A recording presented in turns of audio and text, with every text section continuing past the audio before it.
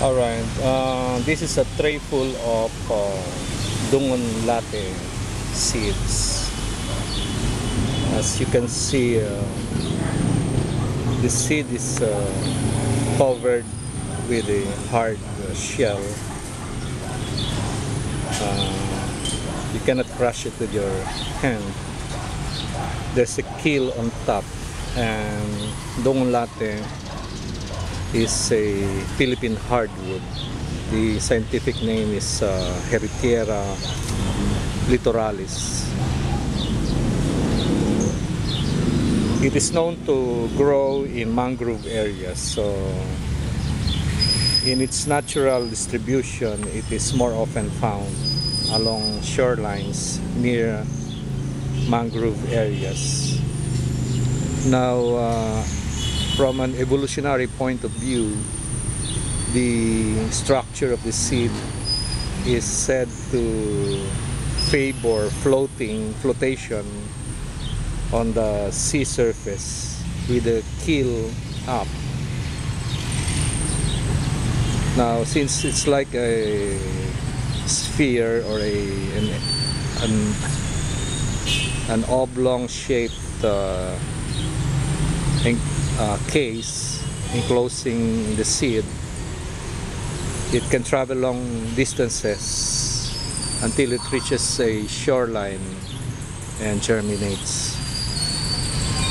The bole of this tree is not very long.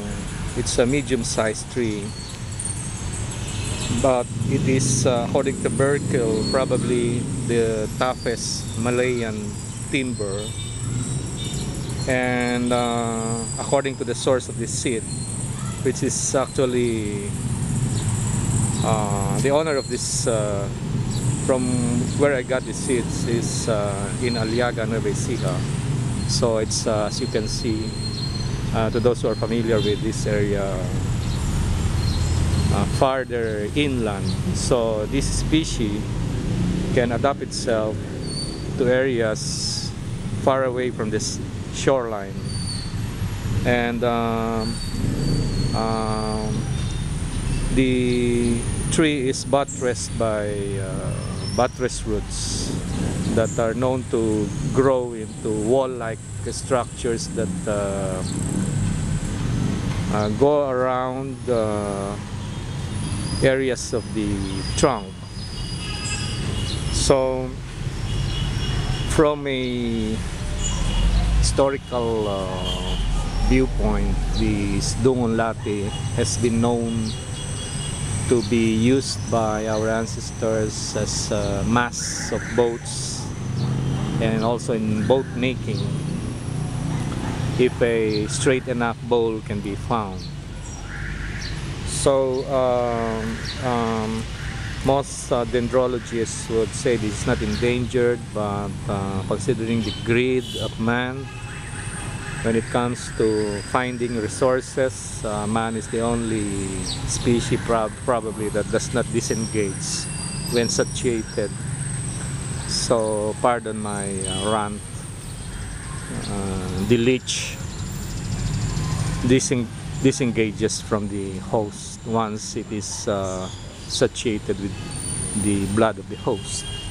But Homo sapiens is probably the only species known to collect far more than it needs.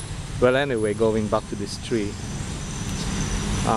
this is an endless source of fascination for me, especially the seed. So we're going to try to germinate this once again. I actually had several, but they died not because of fastidiousness of the tree, but rather because I forgot to water them for a long period. And since as you can see over there, that line of seedlings, there are some dry ones.